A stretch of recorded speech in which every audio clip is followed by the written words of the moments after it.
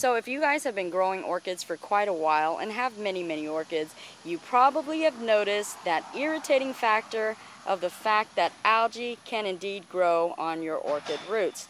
And it is so frustrating and even nauseating to look at, but such a tedious task to try to remove this algae from the roots. So today we're going to be showing you an easy and simple method using water pressure to clean off these orchid roots. And speaking of algae, I just wanted to show you algae at its finest.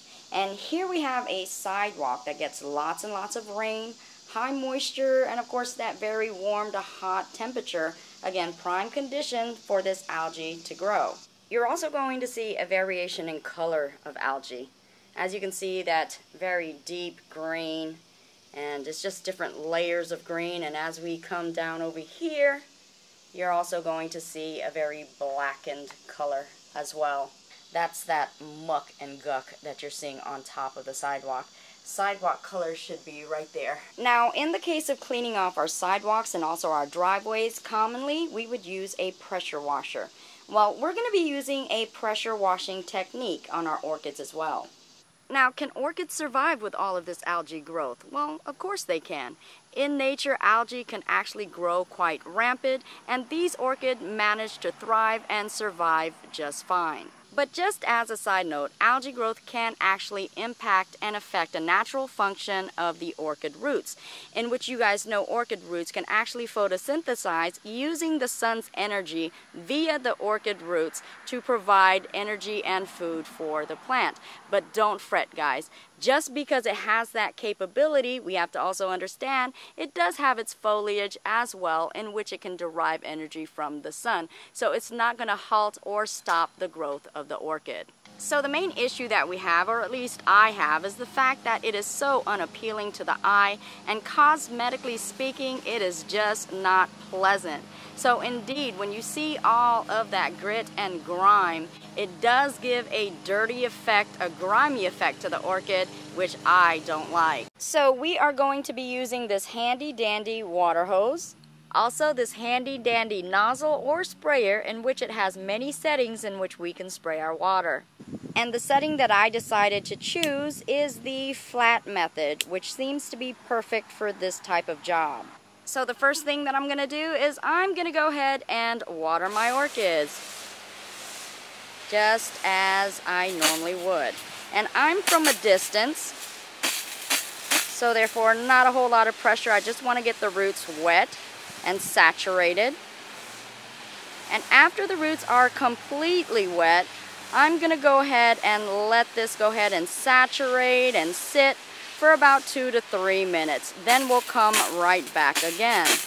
Okay, so now we can take a closer look, and we can really see that grime and slime of algae on the root system. And now we're just going to go ahead and let this soak, sit, and saturate. And we're going to come back and use the pressurized water method. And we are back in business, folks. So now we are getting closer to the roots, where we are in close proximity. And what we're going to do is we're going to take this hose and we're going to allow that high water pressure to go ahead and clean and remove that yucky, gucky algae. And now that we're closer in proximity, the water pressure is more centralized in the area where we are spraying. So indeed, it's going to get right in there. Now, it may take a couple attempts, because you guys know there's many angles to the orchid roots, and we want to make sure that all of that yuck and guck is removed. So again, it may be several attempts to get everything off, but we indeed have the patience, and if there is a will, there definitely is a way. And here we are, folks, and I have to tell you what a difference that water pressure method makes in cleaning up these orchid roots.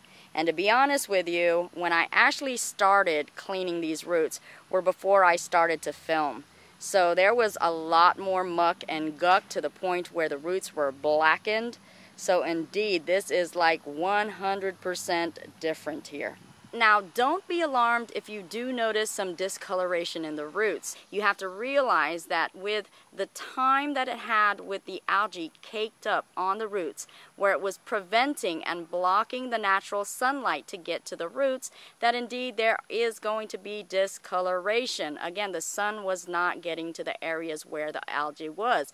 It's kind of similar to if you went to the beach and had your bathing suit on and your shades on, then after your beach trip, you went ahead and took your bathing suit off or your shades, and you realized such extreme discoloration in your skin tone. Well, that is exactly what's happened to the root system. So again, don't become alarmed. It's just a natural occurrence.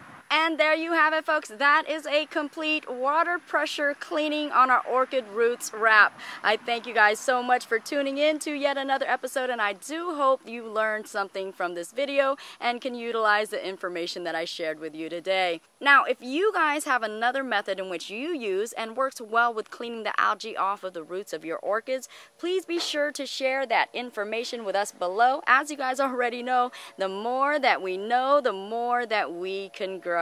Thank you guys so much, and as you guys already know, I truly do love and appreciate you guys all, and indeed I will see you guys later, and I will grow with you guys later as well. Mwah!